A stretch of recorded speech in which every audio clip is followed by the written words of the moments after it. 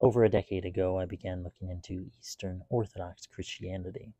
Now, having been Orthodox a decade or so, I look back on a number of the things that I did in the early stages with a lot of regret.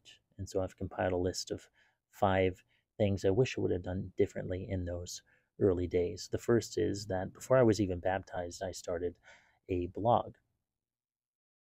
It's now taken down, and I looked at the content of it a few years afterwards. I took it down pretty fast. I don't think it existed longer than a year.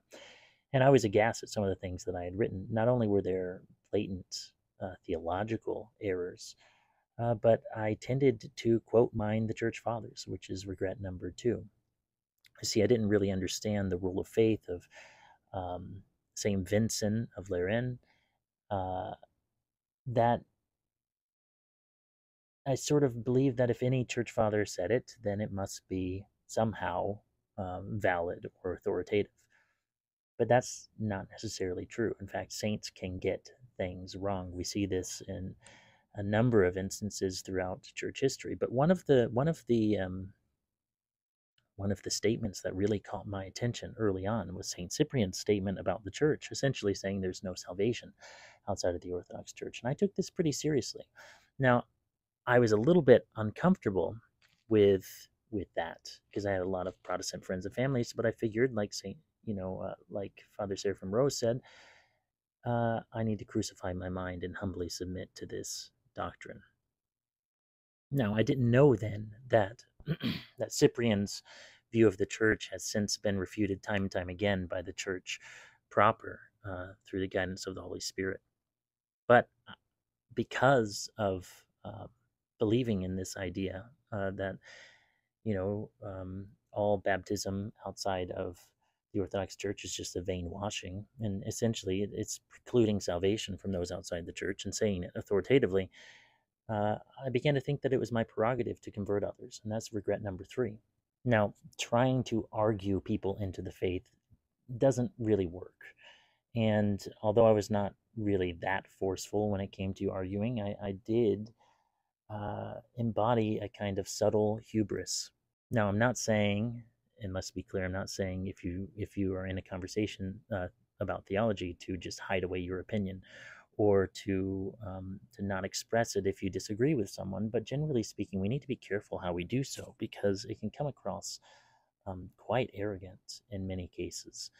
And not only that, if you're young in the faith, you shouldn't even be having these conversations early on in Christian history. You didn't even get to hear the creed or say the Lord's Prayer. You were thrust out from the back of the church because what you need to focus on is your spiritual life, which is prayer, and the deep mysteries of the church are not something to banter about lightly. In fact, one of my favorite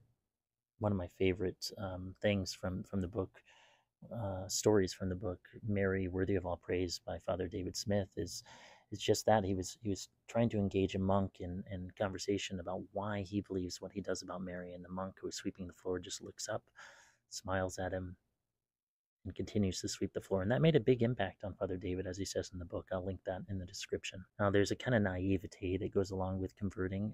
Typically, I think this is frequent or common among converts.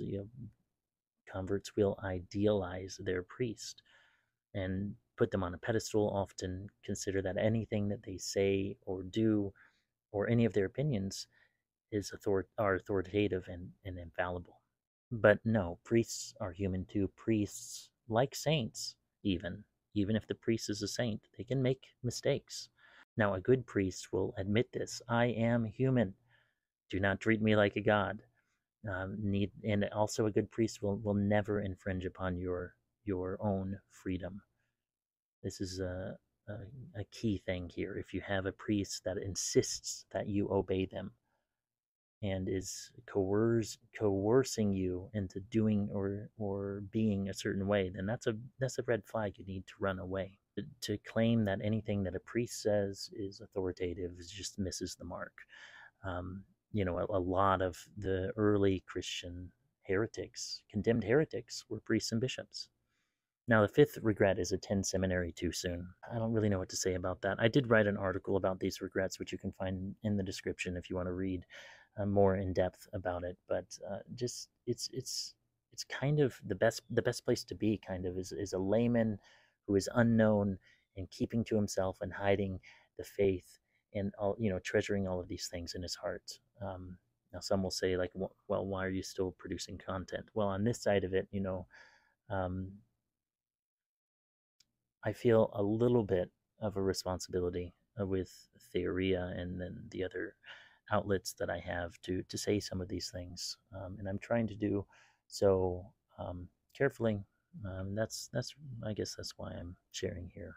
Also, so that the wise one can learn from the mistakes of those that went before them.